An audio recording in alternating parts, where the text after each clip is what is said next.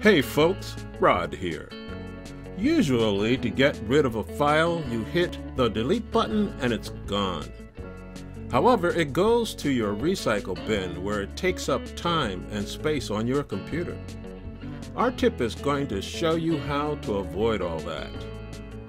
Using this file, this time we're going to press Shift plus Delete. It asks if you really want to delete and we click yes and the file is gone.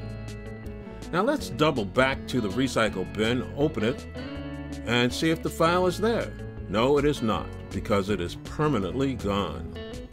If you want to delete any folder, just follow the same steps.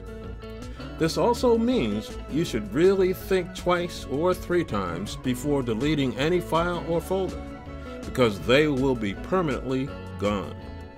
This tip will definitely save you time and space on your PC. You want more tips? Go to burntolearn.com.